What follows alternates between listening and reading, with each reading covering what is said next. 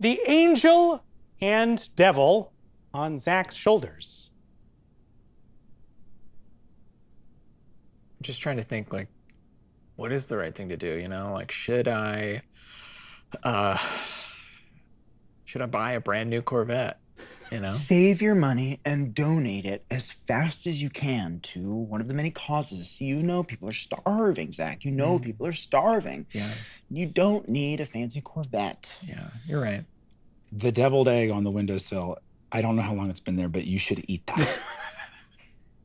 Zach, I think you should listen to the good voice. Me, not eat a big stinky egg or buy. Who knows how long that's been buy there? silly Corvettes. Who knows how long? Yeah. That's my guy. Dude, think about it.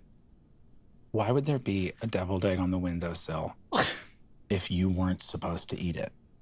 That makes no sense. So typically eggs, okay, so they're gonna spoil in a matter of, I'd give it 3 hours if it were in the fridge. Dude, every second you wait, it gets worse. The Please. safest thing is to eat it now, Please fast don't and eat a hard. deviled egg. Please don't eat a deviled egg that's been sitting in the sun. You are smarter than this. It smells bad.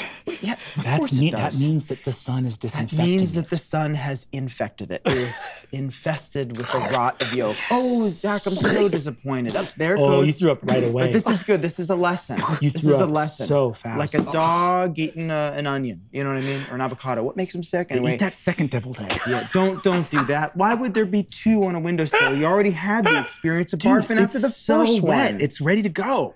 That just means this is Oh my God.